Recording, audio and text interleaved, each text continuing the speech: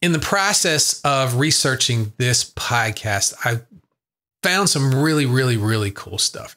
And so we're talking about learning styles here. There's something that's called VARK.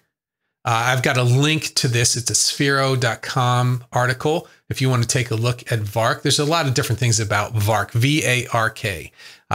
What it stands for is visual, auditory, reading and writing, and kinetic or kinesthetic. What this does is it takes learning and puts people into 4 different main groups. Now, as I was going through this, I kind of identify at certain times with each of these, but 1 or 2 may stick out for you. So I'm going to go through this. A visual learner is someone who chord charts are really important. Scale diagrams, having something there that's a visual representation of what you're going to do. Lead sheets, so you can see the chords as they change. Having something to see to help you with this. But an auditory learner does better from discussions, from stories. While they learn something, they read aloud, or they hear how someone plays something, and then they're able to imitate it. Podcasts are great for people who think like this. Listening to how someone phrase sounds so they can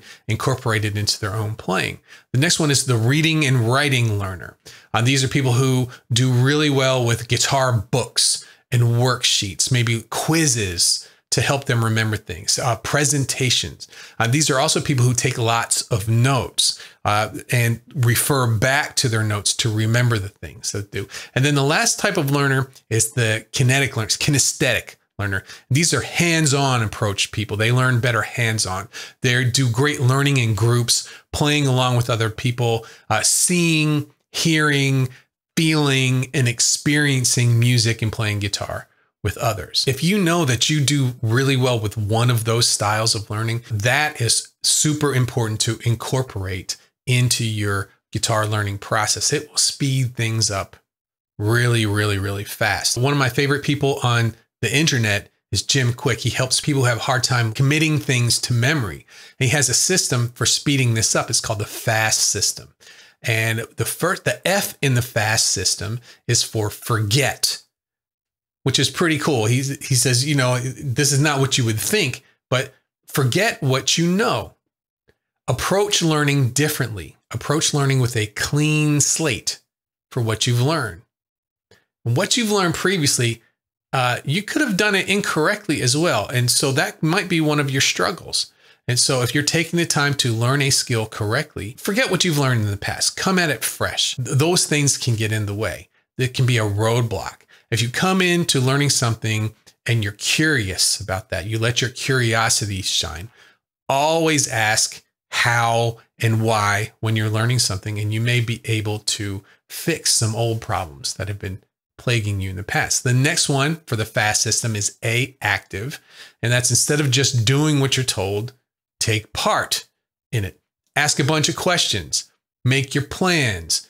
Experiment with things that you've learned. Experiment with your new knowledge. Another way to speed up learning, the S in FAST is for state. Your emotions are tied to your learning. I completely agree with this. If I had to learn a song in a rush for a band, I can feel it when I go back to play it. The emotions are tied to your learning. And I touch on this in the Practice Space Setup podcast. How you feel about what you're doing is going to be recorded in your brain with your new skills together. But what can you do with this? Say you're not feeling great, but you have to practice. Certain things like posture, putting a smile on your face, even if you don't feel like it, it can start to change your mood very, very quickly. Before you know it, you may have forgotten everything that you're having a problem with and get on to having a good time practicing. Even if it's pre-planned, it's very, very powerful.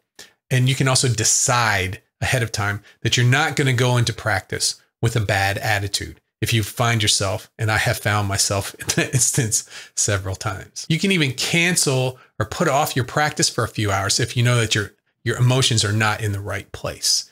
Here's something that Jim said. He said, gratitude will override so many negative emotions and it will rewire your brain. Awesome.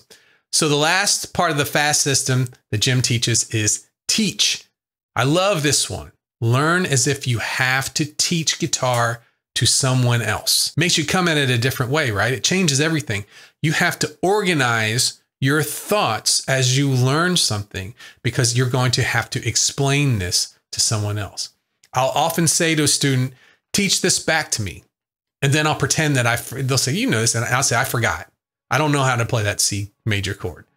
I forgot how to play or what to play.